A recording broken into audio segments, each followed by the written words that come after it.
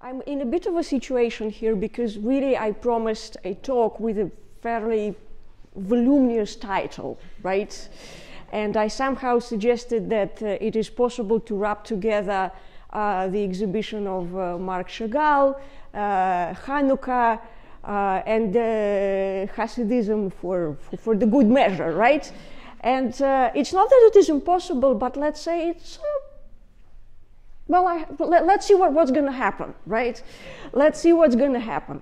And it sort of makes me especially kind of moving around more than usual because I know that Rabbi Klein is sitting just back there, and I know that he's going to record every mistake, like every date that I'm going to get wrong. I know he has a book.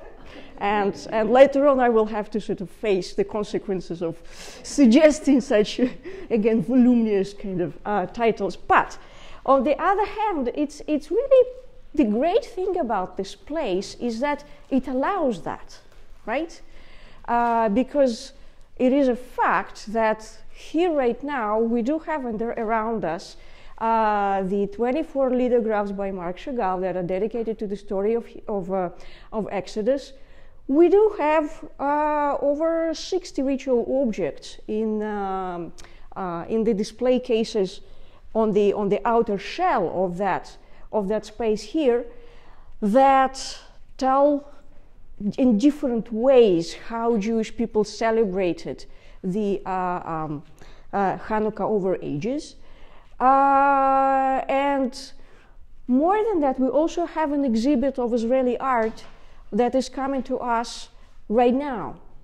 Art where people react immediately to the terrible events that shattered all of us on October 7th. So while all of that together, as it kind of very often happens with Jewish things, right, we are kind of almost crumbling under the weight of tragedy, right, and weight of history. But on the other hand, the images around us, as much as they acknowledge that, they also show us a way to deal with that. And not just to deal with that, but even to live with that. And that is something, right? So, so let us start with Hanukkah, right? Let us start with Hanukkah and let's see how Hanukkah indeed, to some extent, can be linked to what happens on the walls around us with Marc Chagall. And then let's see how we do with other things.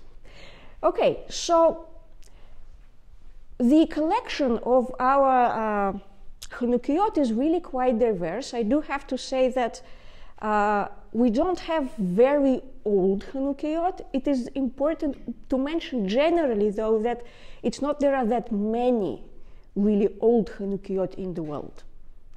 So our most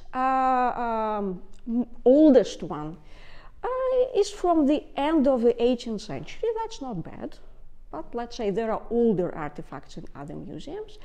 But given our status of a small museum, right, it's very, very decent, right, to have an object from the late 18th century. So Hanukkah, as you all know, right, is about the story of the light that just refused to go off, right?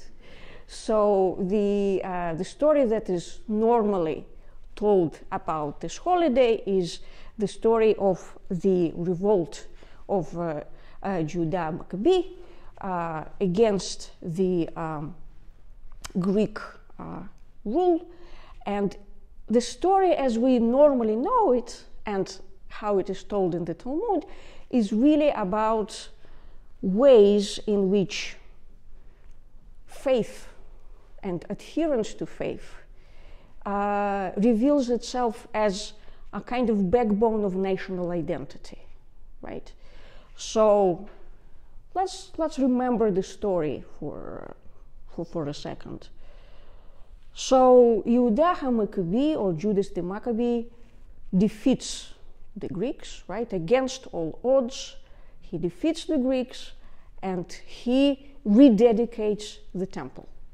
We are talking about the second temple, right? So the first temple is already gone. So we already have something behind us of that kind of dreadful history, right? So we're talking about the second temple. So he rededicates the temple. And basically the Hebrew word Hanukkah is about dedication, right? So he rededicates the temple, he cleanses the temple, and then when they are about to lit the menorah, right, they discover that there is not enough oil for it to go beyond one day. They still lit it, and a miracle happens, right? It keeps going on for more than one day. It keeps going on for a week until they are able to perform all the necessary rituals and to prepare the next batch of the kosher oil, right? So the one portion was enough for 8 days, and since then, this is how we commemorate it, right? We have 8 lights for 8 days, and the 9th light is our little helper, right? The Shamash. This is how the Talmud would like us to see that story. Interestingly enough, the book that actually tells the story, the book of Maccabees, right, does not mention any miracle at all, right? He tells the story of the revolt and many different circumstances that surrounded the revolt, and then it becomes a very complicated story where it's not always possible to tell the heroes and sort of the villains and the good guys are normally, right, when you really go into history, you start doubting those kind of clear-cut origin stories, right? So according to the book of Maccabees, there wasn't any miracle. At least they don't mention it, right? So Judah fought very hard. Because there was war, they could not do the Sukkot celebrations properly, right? And during the Sukkot, we don't just sit in the Sukkah, right? We eat in the Sukkah. So I might be sort of simplifying that situation a little bit, but it might be also fair to say that after this really difficult revolt, very difficult war, the Maccabees also wanted to have this kind of moment to just, sit, relax, have a good meal, which they were deprived of, right, during this time of hardship and war. Have a proper meal, right, rest for a week, and celebrate the great victory, right, which is a very understandable kind of emotion, right? And while the Maccabees basically created the celebration of Hanukkah, rededication of the temple, but the book of Maccabees does not mention any miracles, okay? And it's very interesting that it is in the Talmud, right, later, that this story of the miracle suddenly appears. So, why did it appear later on, right? And there could be different explanations, but let us remember that the Talmud is written after the destruction of the second temple, right? So 70 after the beginning of our era, the second temple is destroyed. There is no possibility for the Jewish people to conduct the rituals and the ceremonies as they are supposed to be in the temple. And basically this kind of the history of Judaism as we know it, in a sense, begins there, right? Because it is exactly that time that doesn't only furnish us with different stories, it is that time that furnishes us with the book of Torah, right? As the object that we know. And it furnishes us with the ritual of Torah reading as the central ritual of Jewish liturgy as we know it now, right? Not the temple anymore, but the book, right? Not the many different objects and not the location, but the text is what keeps Jewish people Jewish, right? And to be Jewish, and this is really quite a formidable way to react to everything that happened in a sense, right? So to think that, well, we have no state any longer. We have no temple any longer. We have no king any longer. But we have the book, and that's enough. This is quite a formidable way of dealing with everything that happened, right? And it's formidable not just for the Jews. It's a really great universal idea to keep in mind. What keeps you who you are is not the place, and it is not the objects. It's the ideas, right? It's the stories. They are enough. So the rabbis who wrote the Talmud over an extended period of time, right? They had that in mind. They wanted to keep the Jewish people from disappearing, right? And for that, they understood that stories are more important than objects. Stories are also, in a way, more important than rituals, or rather, rituals and stories can always be changed and modified, and basically geared toward that idea of preservation of an idea of a Jewish people. And the rabbis were really, really creative in that sense, and very innovative also. And probably in that context, it is not surprising that the story of the miracle appeared, right? Was it remembered? Was it invented? Who knows? Does it matter? Well, it kind of does, right? It kind of does, depending on what you want to learn and what you want to know. But it is unquestionably a very powerful story, right? And it is that story of the light that could not be turned off, it could not be distinguished, right? That we keep with us. And it is the light, right, that we keep thinking about when we, this very light, right, that we keep thinking about when we light the candles. At the same time, while there indeed was a great effort to, as much as possible, right, to stress the importance of text and story, right, over object and materiality.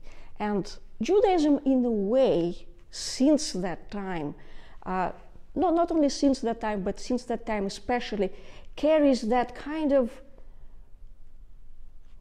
certain suspicion, right, towards objects, towards materiality, towards images especially, but that is a story that is way longer, right? The second commandment basically prohibits the Jews quite pointedly from worshipping anything that is that comes to us in the form of an image, right? So that's a kind of longer story. But here, right, the stress that or the emphasis that the rabbis put on the text, on the prayer, right? It stands to certain kind of, again, maybe suspicion towards putting too much, right? Putting too much of your weight, spiritually, religiously, into something material, right? So the text, the study, the prayer, that's the real thing, okay? And Jews who, whether they wanted or not, but were creative in that other realm, right? Who wanted to do stuff, right? We all want to do stuff, and we want stuff, right? We want objects, we want images, not just Jews, right? All of us. It's something very, very basic that has to do with human experience, right? They often had a bit of they were in a bit of a trouble, right? How you deal with that? How you deal with objects, materiality, and images within a theology that generally is suspicious of things that have to do with all those wonderful realms, right? So it is within that dichotomy that we can often view Jewish material culture, of which we have really wonderful examples all around us here. Okay? So, Chanukiah. There are two basic types, and I'm very proud to say that we have wonderful representative of both of those types in our collection. So the first type is that of the candelabra. And if you look just behind you on that showcase here, this is the type, right? So, and later on, you can go about and sort of take a better look at them, but these lamps, they really think, at least, that they take their origin in the menorah, in the lamp that stood in the temple, right? They are actual candelabras, and we have a selection there. So basically, we have both Shabbat lamps and Chanukiot. I decided to include the Shabbat lamps. They're standing on those both sides of the shelves. So I decided to include them because they really do represent the idea of a menorah, of the temple lamp, as this kind of common image, right? So Shabbat lamps do not have nine places for the candle as the Hanukkah, right? They can have basically any number of lights. Shabbat lamps can have 6 lights, can have 5 lights, can have 2 lights, can have 1 light. It's not about the number, right? It's about the fact that there is light. And basically the 2 hanging ones, they're also Shabbat lamps, and they were hanging in the synagogues, right? And they were lit. They were lit for the Shabbat services. So it's about light, right? And the candelabra, and there is also kind of a certain difficulty here. But any time we will try to dig deeper into any of these images, we will discover that the stories are not as simple, and the images are not as simple, and we do not know much. Very often, we do not know more than we know, right? So the menorah, right, the actual lamp that in this image here, Bezalel, and this is the architect, right, the artist of the tabernacle, Bezalel, who was given this incredibly important task by Moses to actually create the tabernacle where the tablets of the law will be housed, right? So after all, there was an artist there, right? We can't really go without them. So there was an artist there, and the book of Exodus actually describes quite in detail how the tabernacle is supposed to look and what are the different objects that Bezalel had to fashion, as well as the tabernacle itself, and it actually describes the menorah, right? So, given that, if we think about the progression of the story in the lithographs, you will see that, in fact, Chagall makes the menorah present way before it is actually present in the story, because here, Bezalel, and if you look at his face, you will notice a slight resemblance to the features of Marc Chagall himself, right? So he had this idea that, yeah, well, I'm actually, it would be nice to be Bezalel, right? That was his aspiration, maybe, right? So Bezalel or Marc Chagall here, right? This is the place in the story where he is forging all those objects, right? But as you can see, we have at least 5 other appearances of the menorah that, in terms of the stories, they don't make sense because it was only created here, right? It was only mentioned here.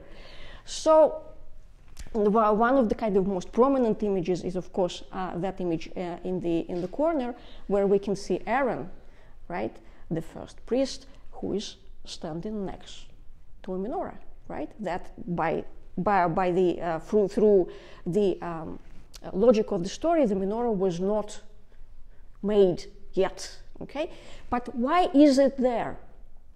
Because the image, the idea of light, right, and of this lamp is more important than how the story goes. Images are very powerful, and who else but Marc Chagall really understood that, right?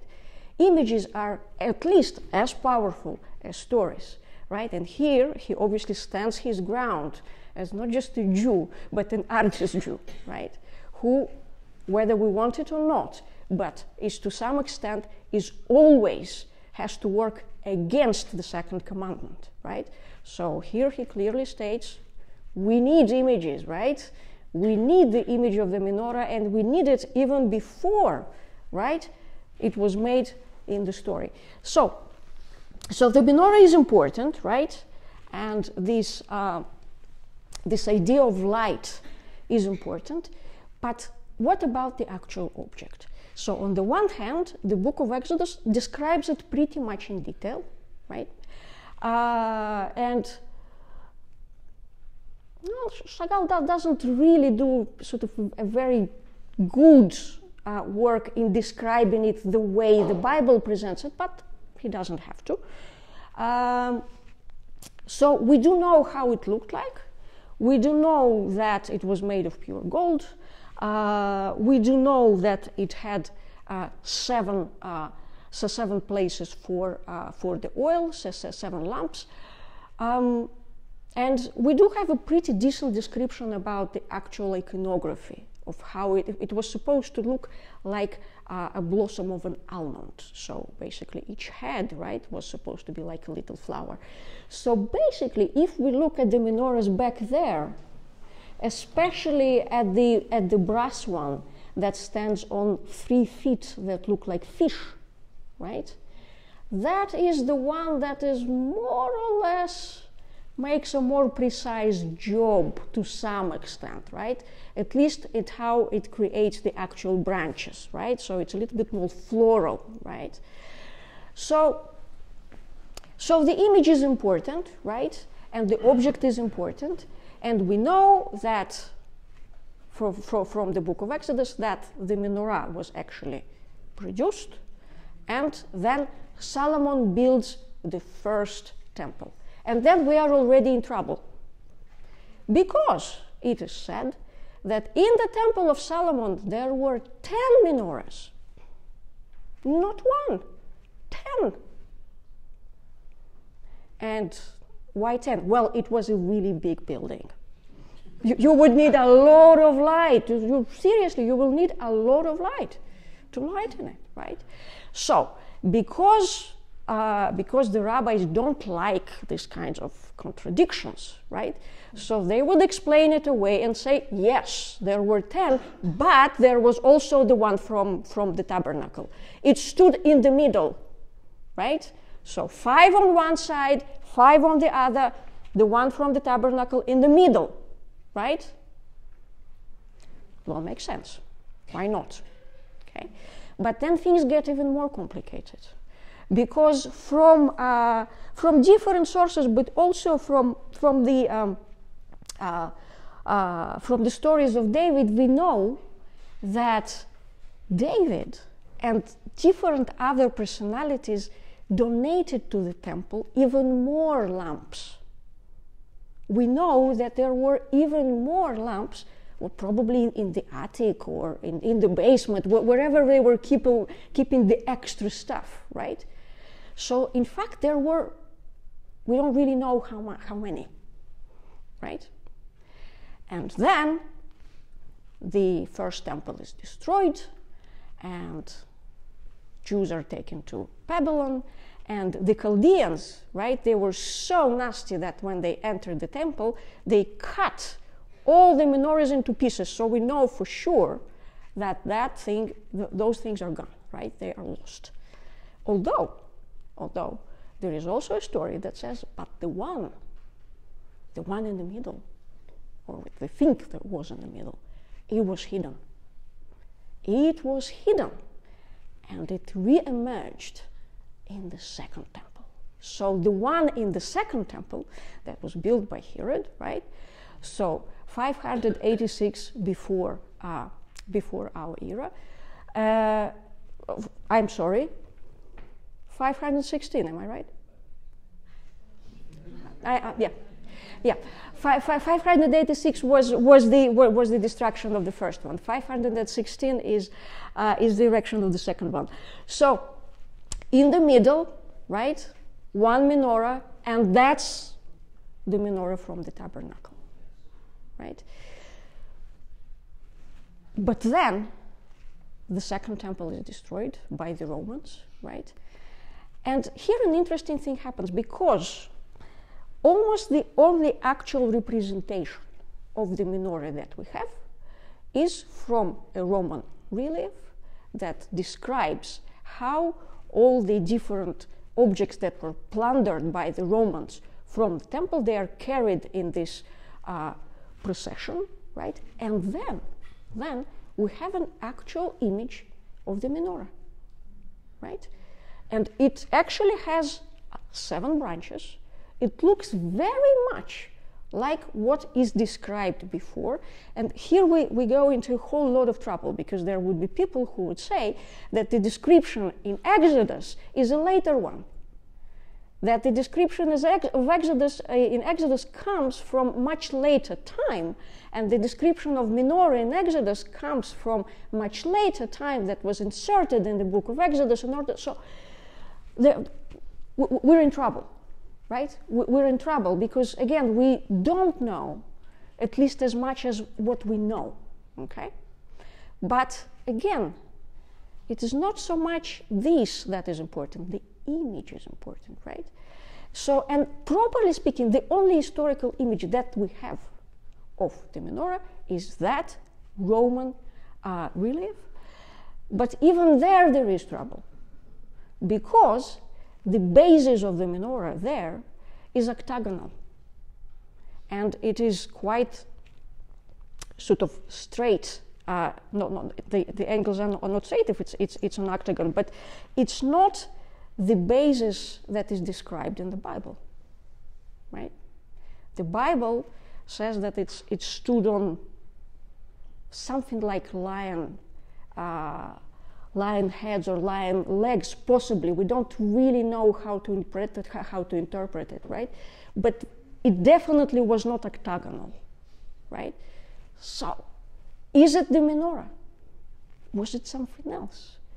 But what we do know, that this basis actually looks like many other Roman lamps.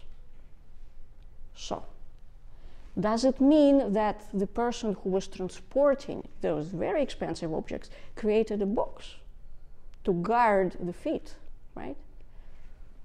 Does it mean that it's not the actual image of the menorah? Who knows, right?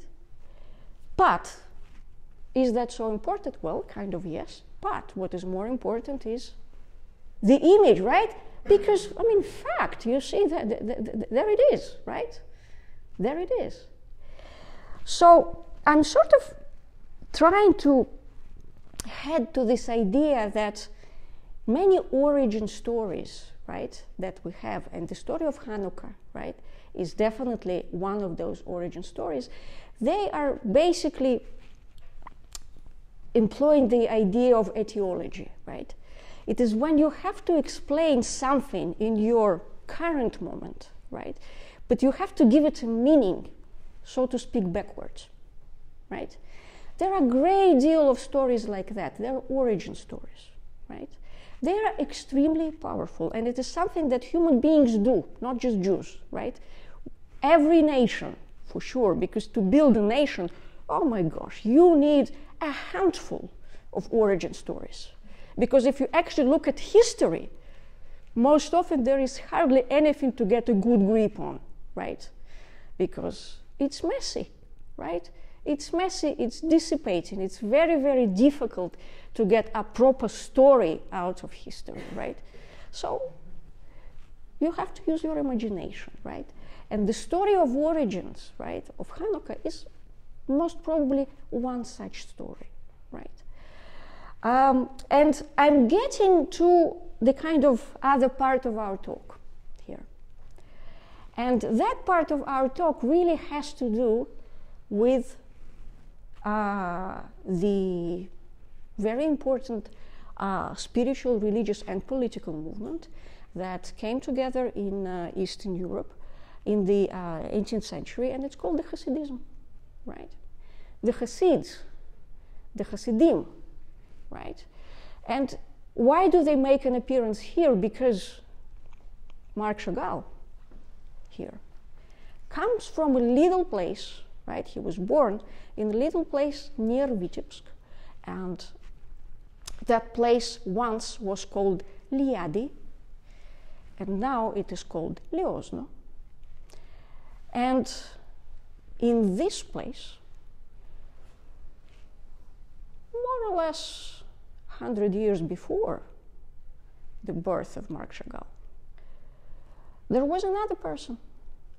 And that person is known as the founder of, and let's see if you will get it. So, Chokhmah, Het, Bina, Bet, and Dvekut, Daled, Het, Bet, Daled, Chabad.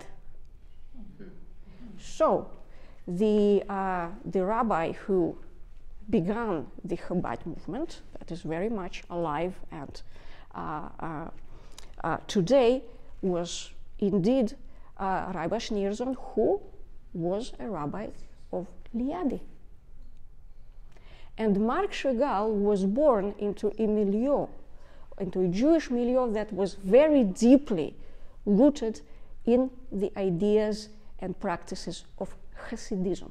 So, Hasidism, let us be reminded, it's again a Jewish mystical religious movement, right? And the word itself, Hasidut, Hasid, right? Who is a Hasid? A Hasid is basically a pious person. And by the way, throughout the history of Jewish religion, there were different Hasidim. Not only the ones that we normally think about when we think about the movement of Hasidism, because Hasid is a pious person.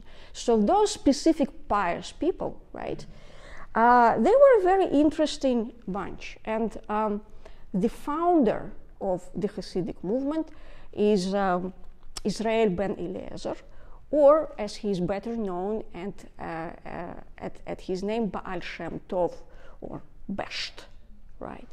So Rabbi Baal Shem Tov, he was born at 17 sometimes at the very, very beginning of the 18th century. We don't know exactly when. And a lot of very interesting things converged during that time. And it was, and the Hasidut is a very complex phenomenon in a sense. And while very often when we think about the stories and the kind of general folkloristic appeal, right, of that movement, we might think about it as something that belongs to the past. But in fact, the movement was incredibly modern. It was, in fact, we can say that it was a reaction to modernity. And a reaction to modernity can go different ways, right? So within the Jewish culture, one way is the way that is represented here, the reform, right? It is to embrace modernity to some extent, right? But to acculturate and to even assimilate, right? The other way, right, is the way of reaction, right? The way of conservatism, but it doesn't make it less modern, right? It's a truly modern phenomenon. So, in those who reacted against, there were, let's say, two main groups, right? One of them were the Hasidim, the other one was the Mitnagdim, right? Those who basically opposed the Hasidim. So, why, if they are all basically reactionaries, why is the disagreement, right? And this is an interesting thing. What the movement of the Hasidut did, in fact, was first of all to popularize and to simplify the Jewish mystical learning, the Kabbalah, So before the ways of the Hasidim were developed, the Kabbalah was to a great extent, you had to be pretty privileged to be able to really partake in the wisdom, right? But it is the 18th century, so a very important innovation happens, right? And it influences very deeply, not just the Jewish world, but the world all over. It's called printing, right? Books are cheap, right? Books are cheap. Books are much more easily disseminated. And because of that, the sacred teaching, right? The teachings that very often were really the privilege of a very limited circles, right? They become much more available. But the Hasidut goes much further. It actually implements different kinds of experiences, right?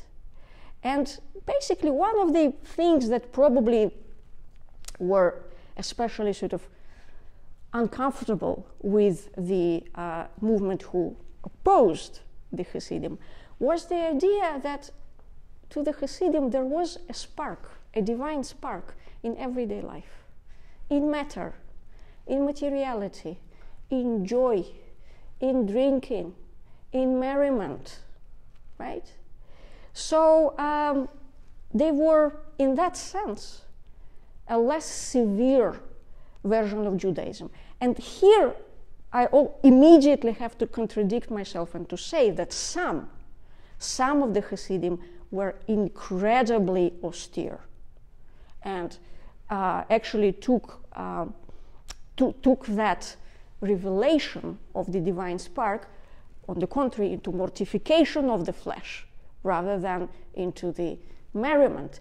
But interesting enough, right, in those dichotomies, there is very often a similar drive, right? So the idea that the body, the matter, it does have a divine spark, that everyday life has a divine spark. You just need to know how to awaken it, right? So in that sense, very often the Hasidic teaching, right, that was much more welcoming, right? That was more simple in a way. And moreover, included something that for its opponents was completely unacceptable. The figure of the tzaddik, right? Baal Shem Tov was the first major tzaddik, right? And why the opponents were not happy about it? Because, well, first of all, just 100 years before, there was a guy called Sabtai Tzvi. He was a false messiah, right, in Turkey. He claimed he is a messiah. So for proper, right, classic Judaism, that's pure heresy, right? Any kind of claim of that sort is thoroughly heretic.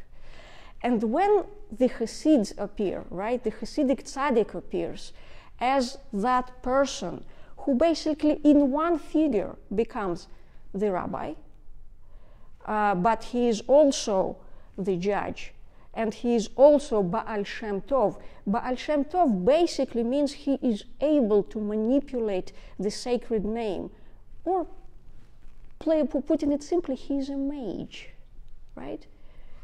He can do wonders, right? He can do miracles. He's a magician. Aha! That did not sit well with the classic idea of what Judaism is, right? That was too close to idolatry, right? And that definitely created an aura around a person, an aura that was not really appropriate in terms of, again, the classical teaching of Judaism. But in terms of the general population, it was actually a really great idea. Because there was this person, right? And you could come to him and ask him to intervene with the divine, right? To ask him, I'm sick, right? I don't have money. I'm in trouble. Ask him to help me. Because he was the channel, right? He has a channel, direct channel to God, right? So in that sense, the tzaddik is close to the Christian saint. And that, of course, was another issue that was deeply unacceptable in terms of the people who opposed the Hasidic movement. So into all of that, that person is born, okay? Into a teaching that is, first of all, very acceptable in terms of this idea that in everyday life there is a divine spark, okay? There is magic, there are miracles. Look at all those images. They are all miraculous, right? They are all based exactly on that kind of feeling that the world around us is magical, that there is a divine spark hidden in this chair, in this mic, in every one of us. So this is the world that, or the worldview from which that person comes, okay?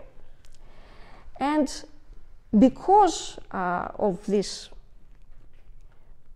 possibility to make a religion acceptable, much more sort of accessible, right, to people who are less learned, right, or to people who are generally maybe not very keen on the really, really, really austere and strict way of life, right, that Judaism often asks for, and also to people who are, whether we want it or not, but they live under Tsar, right?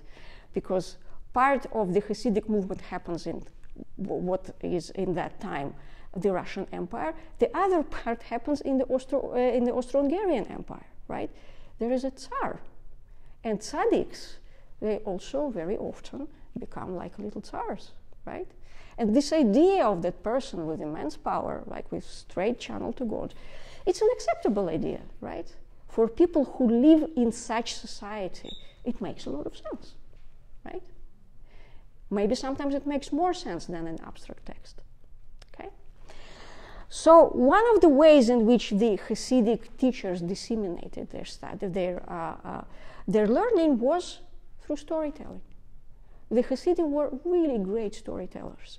And if you haven't done it before, then probably one of the easiest and sort of most pleasurable ways into the stories of the Hasidim is to read the books, the compilations that were put together by Martin Buber, and to get sort of a glimpse into that magical world. So there is a story, right? There is a story, and sometimes the story features Baal Shem Tov himself, sometimes it doesn't. Sometimes it happens in the forest, sometimes it happens in an inn, sometimes it involves drinking, sometimes it does not involve drinking. Depends, there are different versions. But the core of the story is that once there was a Jew. He was not super educated, and he could not remember his prayers by heart. The only thing that he could do when he had to pray is to open his Siddur, his prayer book, and only with the help of the prayer book he could do the work. And it so happens that Yom Kippur is coming, and he is stuck. Again, different versions and where he is stuck. But the point is that he does not have an access to the synagogue, he doesn't have an access to his prayer book, Yom Kippur is coming, he has to pray. What to do? And this Jew does a simple thing. He says, God, I don't remember the prayers well, but I do remember the alphabet. I will just say the alphabet, and you put together the prayers. You know them. You know them, right? So he prays in this way. He just repeats and repeats the alphabet. And here again, depending on the version that we were talking about, but one version says that then he saw that the sky opened up, and he saw the door to heaven.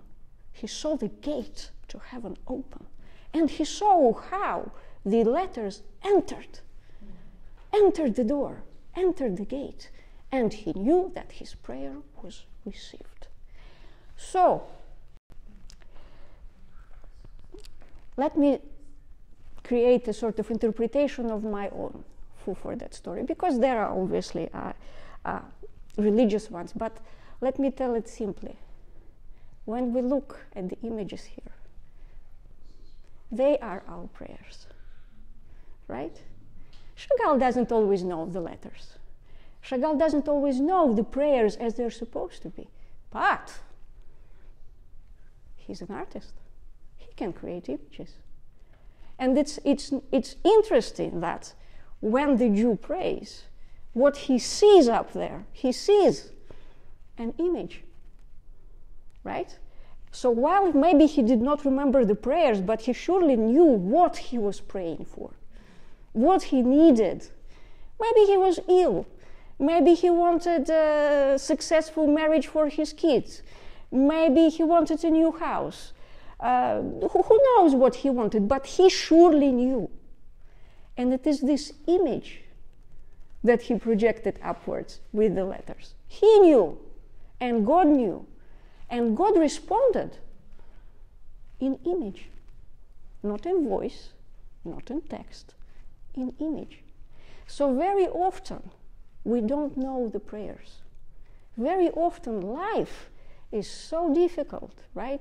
Or we don't know how to react. We don't even have the words, right? But these guys, they help us out. They pray for us in images. So this is what I had to say for today. And probably the only other story that I wanted to add when I was kind of trying to somehow put together all of this in my mind and this sensation that really comes over you often when you dive deeper into the history of the Jewish people or into any kind of history at all, given that what happens today is really so difficult. So, and we don't have words, right? We don't have words. We don't even know how to put together our own emotions, right? And these people up there, they're doing it for us, right? They choose to stay and to bear witness to what's happening now, okay? And it's good that we have them. And I would just like to conclude with the words of a Jew who recently passed away, and may God bless his soul. And you all know him. And those who know him better feel that the world became quite emptier since he is gone. And his name is Leonard Cohen. So in an album that he created in 2014, one of the later works that he created, there is a song. And in the song, there are several lines that they seem to me sort of speak to what we were trying to accomplish today, right? How to be in the position when we don't know more than we know, but we still want to have a dignity, right? Of people who acknowledge that complicated and complex position that they are in, okay? So Leonard Cohen was a real champion in doing that and in doing that properly. So in that song, there are lines that say the following. Though I had my heart frozen to keep away the rot, my father said, I'm chosen. My mother said, I'm not. I listened to their stories, the gypsies and the Jews. They were good. They were not boring. They were almost like the blues. Thank you.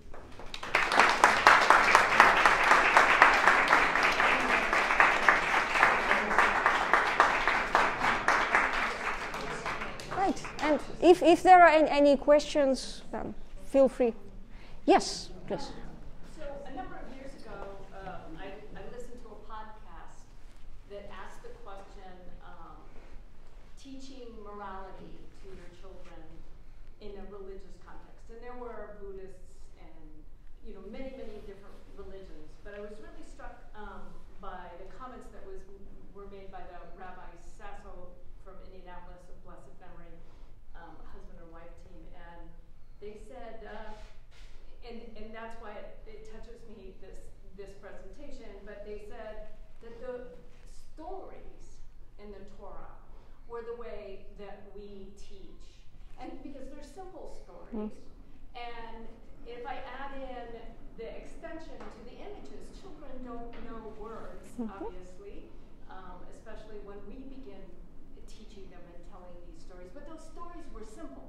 They weren't complicated concepts like meditation or abstinence or, you know, morality is a very complicated concept in an adult mind. So if you wanted to speak to the child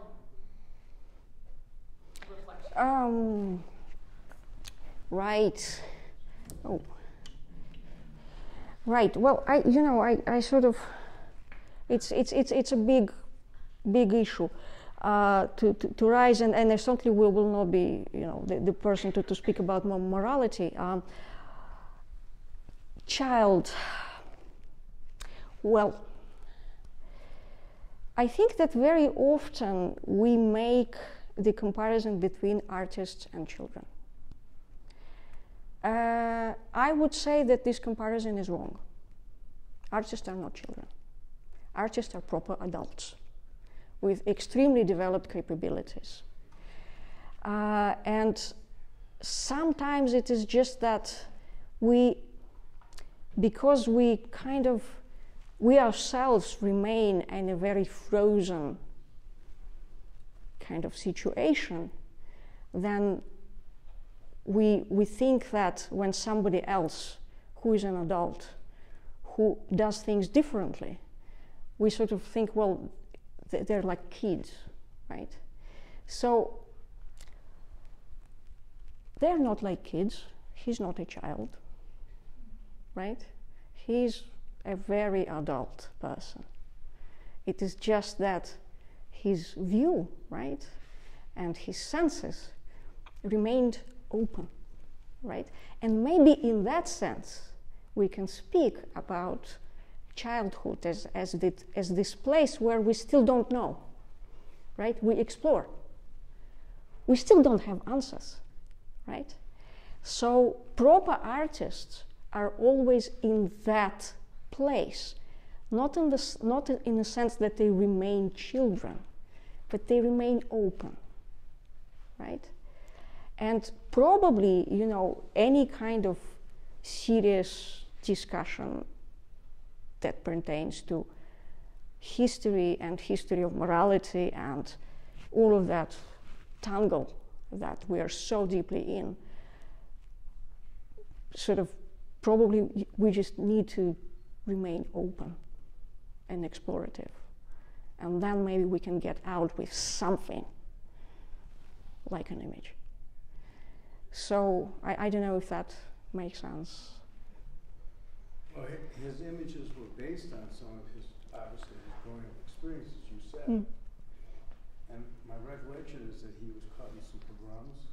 Totally. That he had personal access to seeing family members killed. That he created pictures of that in images that then reflected his childhood image to what he was trying to say as an adult after he thought about it and lived with it for his whole life. Certainly, there is obviously we know a great deal about his early life from his book that is called My Life, and that's basically the only source that we really have about his early experiences. And he definitely describes a pogrom. He describes a lot of humiliation. He describes a situation that when during the pogrom, he happened to be on the street, and a man came to him and asked whether he is a Jew. He replied no, and he stayed alive. Thinking about the story of the Maccabees and the whole sort of this whole situation around the the revolt also involves quite a few stories where people died on Kiddush Hashem, right, for the sanctification of the holy name. So basically they refused to betray their faith, and then they were killed. So in that sense, Marc Chagall was not a Maccabee, right? He said, I'm not a Jew, and he stayed alive. And thanks God he did that, because otherwise, right, we would not have had that. So the experiences of childhood remain with us all the time, with any of us. We don't have to be artists, right, to feel that. That's just how we work. But how we live this life post those experiences, right, and how we remain in some kind of correspondent with the world, that's what makes us adults, right? And for artists, proper artists, right, good artists, they remain open. And then all those things come through, right? And they come through differently. They are never the representation of what happened.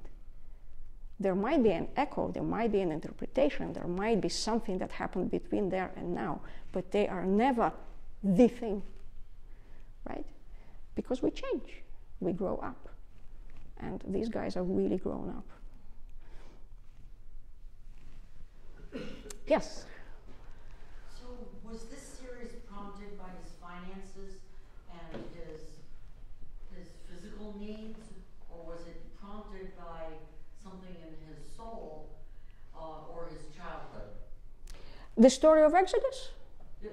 No, the creation of the lithographs of the story of Exodus. Well, from what we know, Chagall was very deeply interested in the Bible, and for good reasons. Well, many people were. Right? Well, it's an interesting book after all, right? Good stories, right? And he started working on those images back in 1920s, and he kept working on them until 1960s. And there is a much larger body of work which is called Drawings from the Bible, and that's only a part of it, right? So it obviously was important to him, right? To say beyond that, I probably we should ask him, but I think he's given us the answer, right? Thank you. My pleasure.